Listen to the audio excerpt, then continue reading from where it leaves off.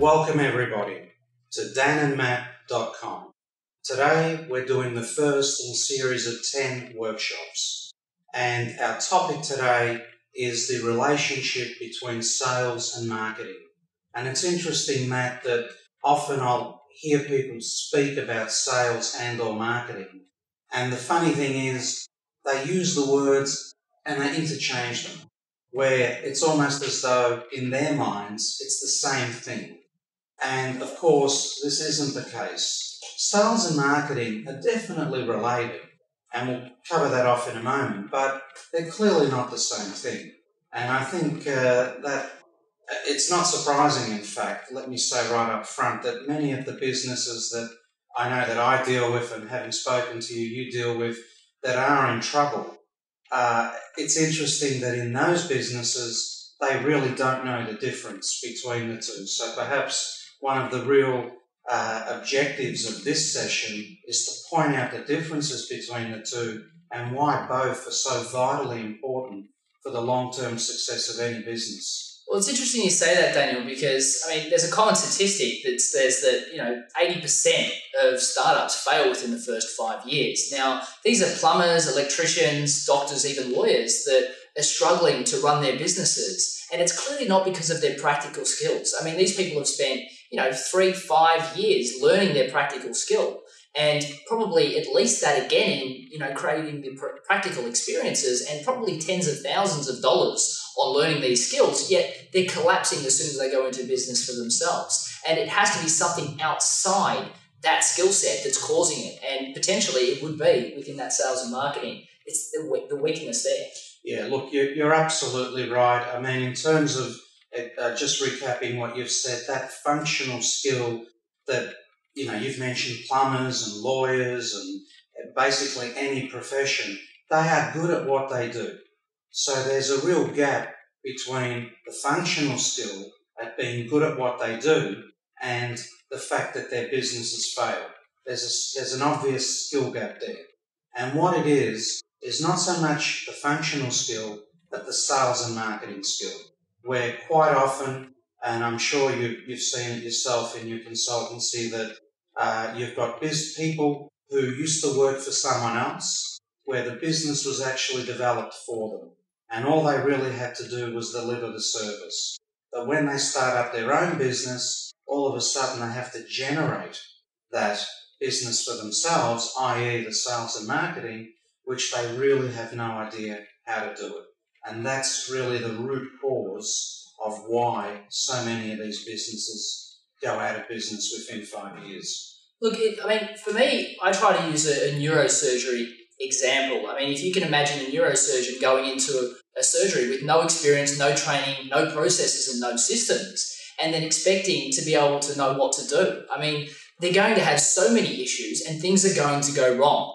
And when it's a sales scenario, the same things go wrong. So you need to have systems, you need to have processes and formulas that you use, and you use consistently over time so you can perfect them before you can be expected to have a stable and long-serving business. Now, Daniel, what sort of strategies or what way can you differentiate the difference between sales and marketing for our listeners at home?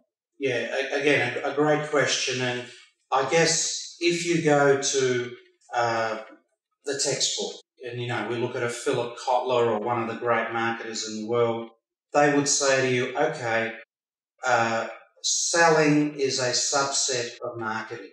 Specifically, and we know about the 4 Ps of marketing, and in fact, if we bring the graphic up now to talk about the 4 Ps of marketing, which is sometimes called the marketing mix, and we'll see it behind us now. The 4 Ps of marketing are product, which incorporates the good and or service.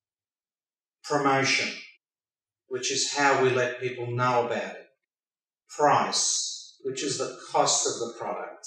And place, which is how we get the product to the target market, to the audience. All of those things make up the marketing mix. And if we did have one of the great luminaries here, like a Kotler or a Drucker, they would say that selling comes off the back of one of those P's, specifically promotion. Okay, so if we were to pull up just the promotion element, what would we see in there then? Yeah, that there are various aspects to promotion. The ones that probably our audience are most familiar with, obviously advertising is at the top of that tree. Advertising is when we send a one-directional message via either electronic or print media out to our target audience. So we could be talking about radio, television, cable TV. In terms of print media, we could be talking about newspapers, magazines, etc. And as I say, it is one-directional. Advertising works when it sends out a simple message one-directionally to the audience. The issue with advertising, of course, is that it doesn't engage the audience the way other forms of promotion do. The second major type is sales promotion. Now, sales promotion is anything that stimulates demand. For example, if you're selling a kilo of laundry detergent and all of a sudden you make the box a little bit bigger and it's 1.2 kilos of laundry detergent, then that's an example of a sales promotion. So you'd also see things potentially like when we go shopping and we see discount vouchers on the back of our receipts, or we always can open up a mailbox and get some discount vouchers, or some go to this store now and buy one, get one free. Does that all fit underneath that category of sales promotion? Absolutely. And the common thread that runs through all sales promotion is that it's there to stimulate instant spikes in demand. So it's something that you do occasionally, but you can't do it constantly, or what you end up doing is cheapening the brand. So it's something that works in pulses, and typically it's used when the demand for a product would typically decline. So for example, if you're selling electric blankets, you know that you're not going to sell as many in summer as you will in winter.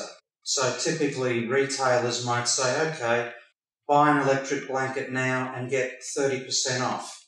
And a lot of savvy buyers will say, sure, I'll buy it now, and in a few months I'm going to need it anyway. So it's a win-win.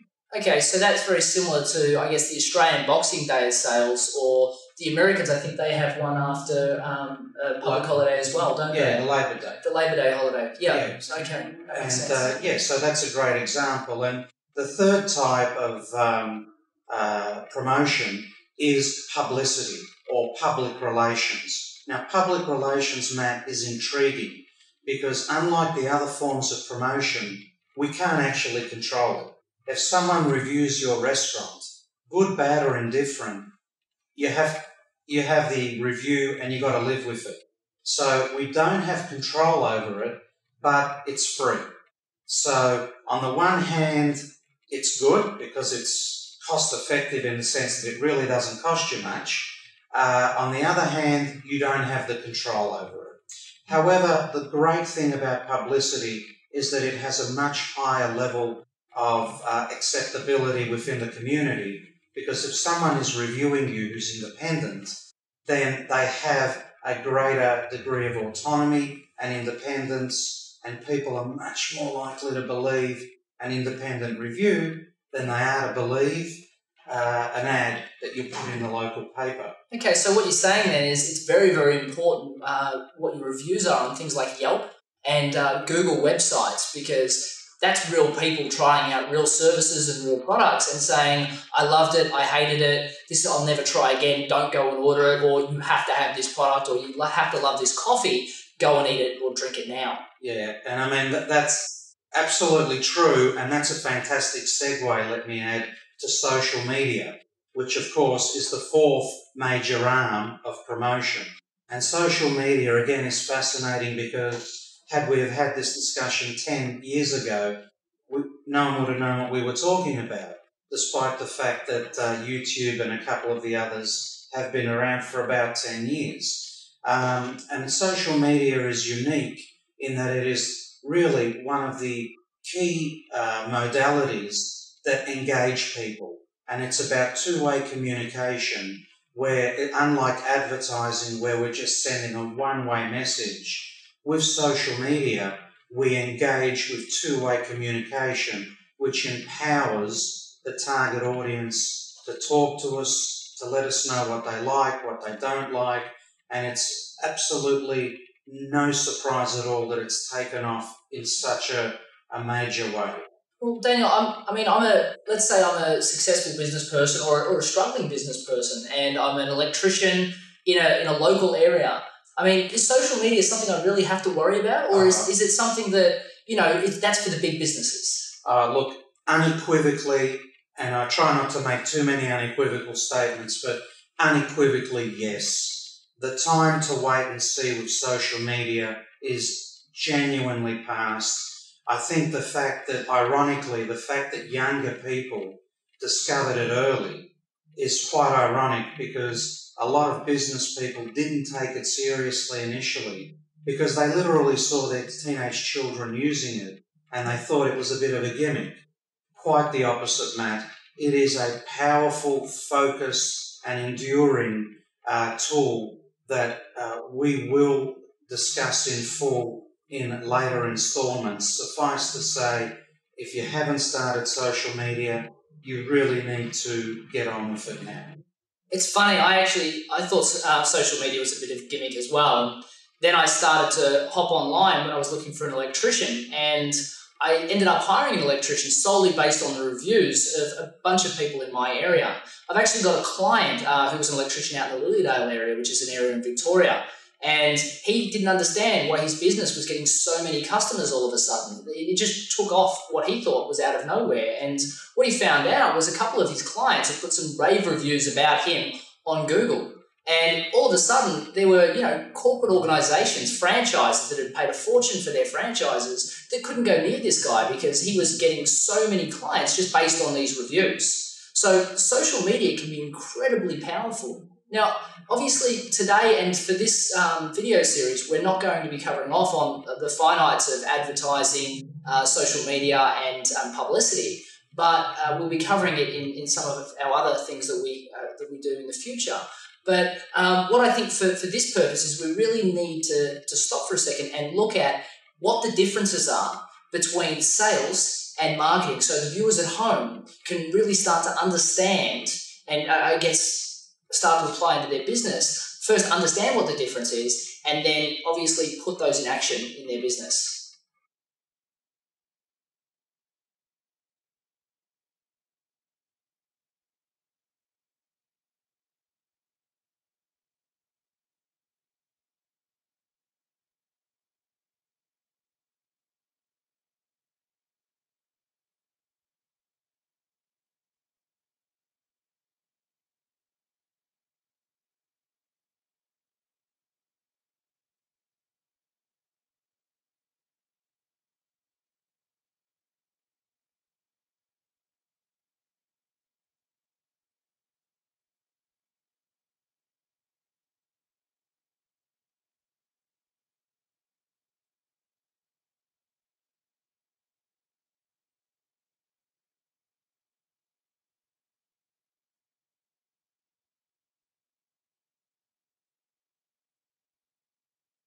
And that's the important thing, Daniel. I mean, we found that there really was no one in the process that would take you through all the steps. Some people would take you through and explain to you why marketing was so important and to make sure that you were targeting the right customers. And then there were other people that would take you through and say, once you've got customers approaching you, how you'd sell to those. But there was really no one that would hold your hand and take you through the entire thing. And that's why this video series is so exciting, because it starts at A and goes right through to Z, really shows you everything you need to make sure that your product is not only targeting the right demographic, positioned right in the demographic, but also tells you how to sell to that demographic every time.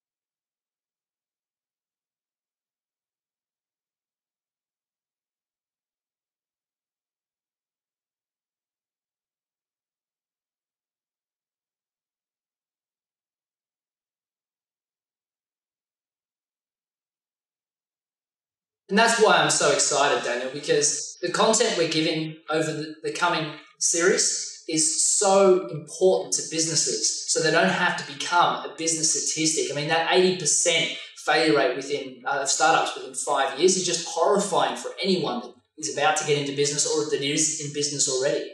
So the models that we cover off on really help people work out how they're going to apply our concepts to their business and start getting the results they need, not only to survive, but get that quality of life back that they so rightly deserve for being brave enough to go into business for themselves. So that's all we have time for today, but thank you very much for joining us. Feel free to hop on our website to see what upcoming seminars that we have in your local area.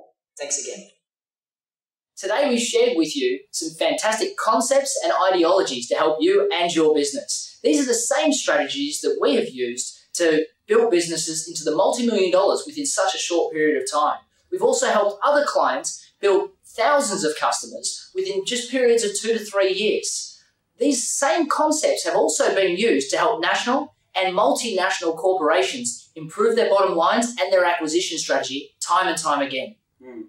Now, despite that, the caveat that we very much want to give you is that obviously we don't know the subtleties and the eccentricities of your respective businesses. So as is always the case, always seek professional advice before starting a program of your own. Now, obviously you can go and see a professional sales and marketing coach or hop on danandmatt.com. We have seminars that we hold all year round. Hop on there and see if there's one in your local area. We would love to help you tailor the most successful sales and marketing program to help you build your business to success.